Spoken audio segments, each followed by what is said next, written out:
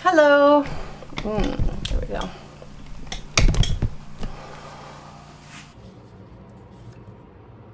Okay, today I'm going to show how I transfer this image, this dandelion image, onto this block, a easy cut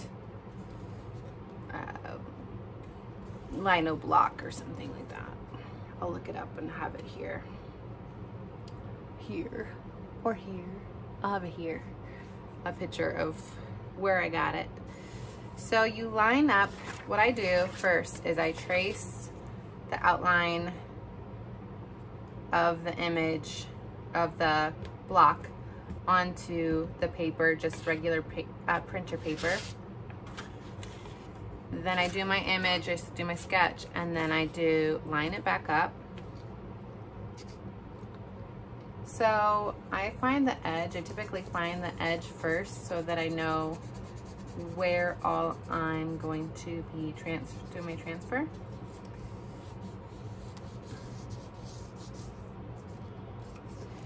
And then I do just a regular pencil. I did this sketch in a mechanical pencil, but like a regular lead pencil will do. And then you just go over the entire image. I don't think I went that high, but we'll give it all. And you want to do a pretty heavy pressure. And you can see that the image is already starting to transfer. And you want to be holding it down so that it's not slipping around.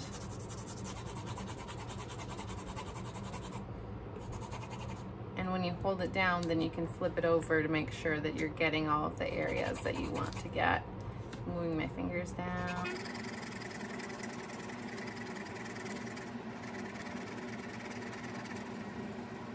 It doesn't have to be perfect. It doesn't have to be the entire image, because you can go over it, back over it with pencil once you're done.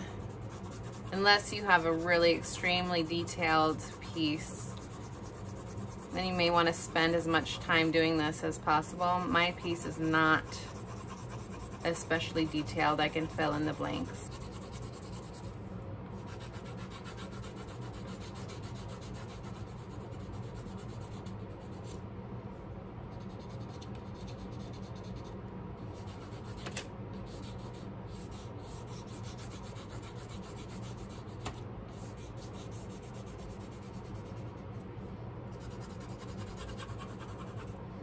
And then I'm gonna hold again, pull back, make sure I got most of it.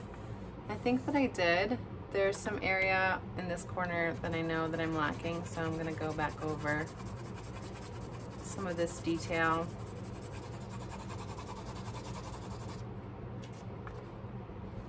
Okay, looks pretty good. I got everything. I went off a little bit here, so I'm just gonna make sure that it stays within this corner. You don't have to do it, you can have it go off. I have the root go off. Dandelions have a rather large taproot, deep taproot for the size of the plant, but I can't really show all of that in this relatively small block, so I will try to get as much of it as I can.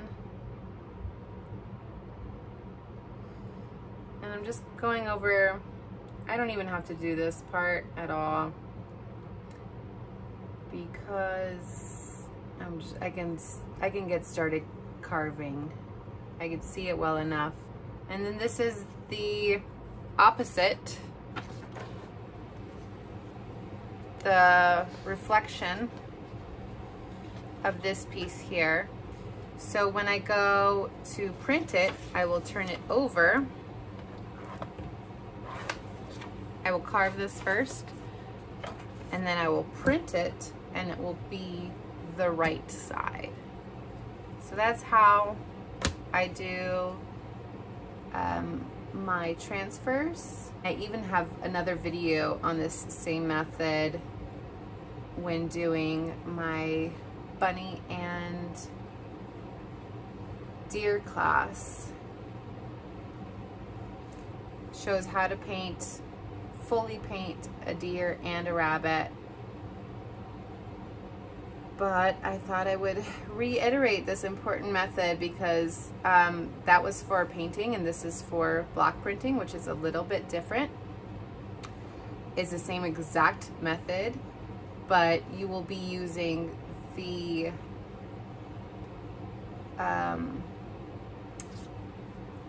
reflection of the image as opposed to the exact image. So if I wanted to do the exact image on a painting, I would do this kind of cross hatching on the back and then go over it, and then that will create the exact design. But then when you go to, if you were going to do a block print, when you go to flip it over, then it will be the opposite, so it would look more like this. And there's something about drawing, there's probably some theory on this, but even this kind of made up dandelion, that even though it's just kind of an organic illustration, if I were to have it this way, the way that it is right now, it looks backwards to me. It's bizarre.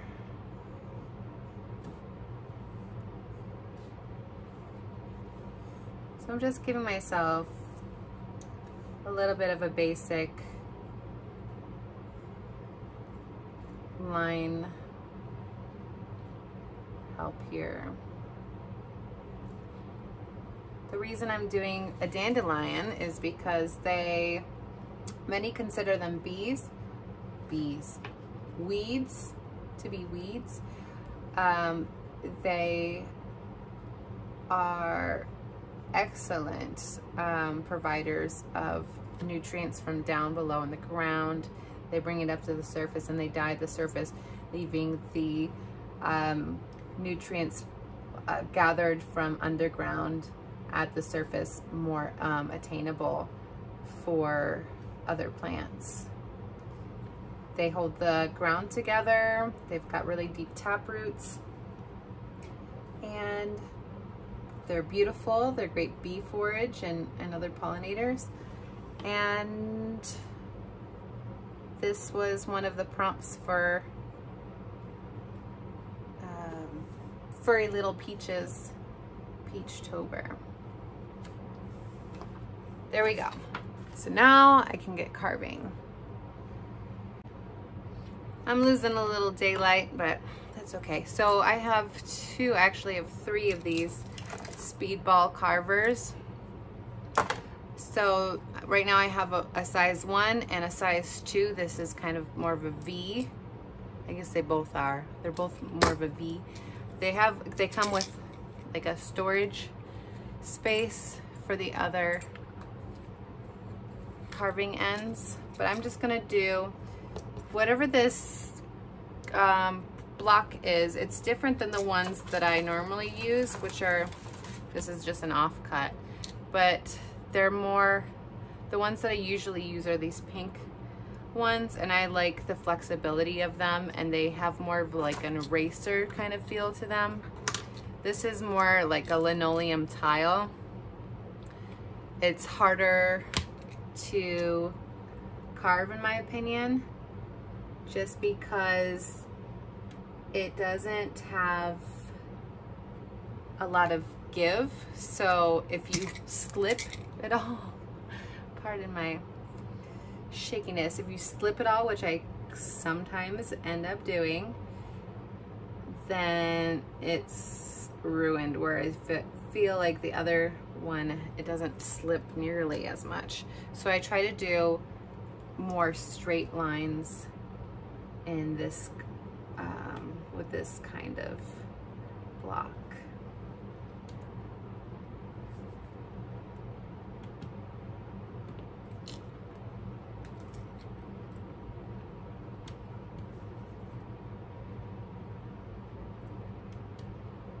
I'm not really following my own rules, but you're supposed to face away from your other hand.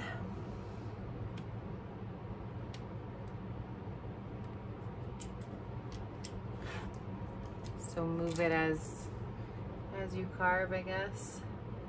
So this definitely takes practice. You gotta figure out how best to maneuver to get in those angles. It's similar to wood burning. I haven't done wood burning in so long, but it's similar in that you want to move it as you go, so it's because it's kind of a rigid line, and then you also want to be very precise in your movement, because if you mess up on here, then it's done. Basically, you can't uncarve it. And then also, if you, when wood burning, if you mess up on that, you can't unburn it. So it's a little bit more, see, like there I slid a little bit, but because of this kind of organic shape, I went beyond where my point was. I can just make a new point here, and it really doesn't affect the design much.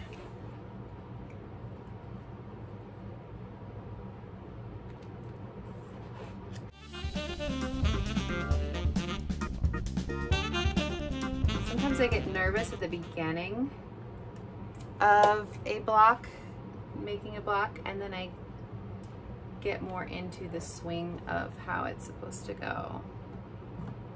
I feel like the farther back I go, the less control I have.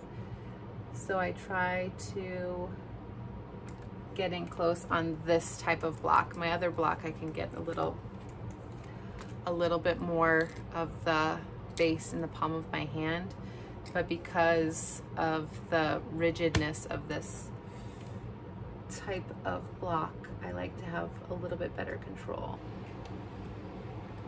It's very much a thoughtful thing. You have to be very mindful of your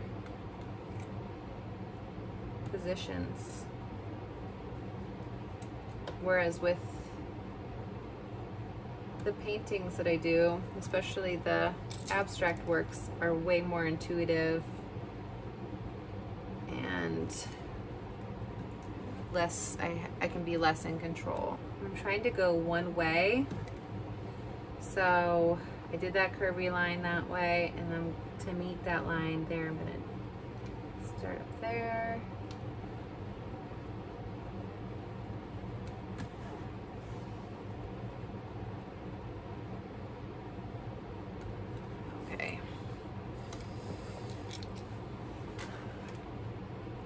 Okay, so I did the whole outline of these two leaves. So now I'm going to start on this one.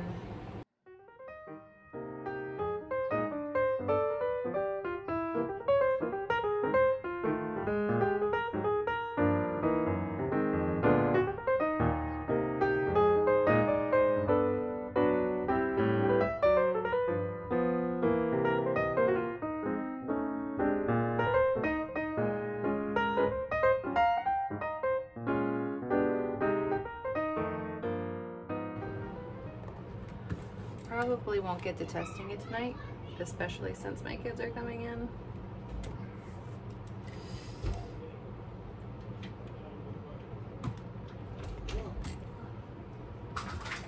What's your draw carving out? This is a dandelion. Ooh, I like it. Thanks. You just... Hey, Cal, come here.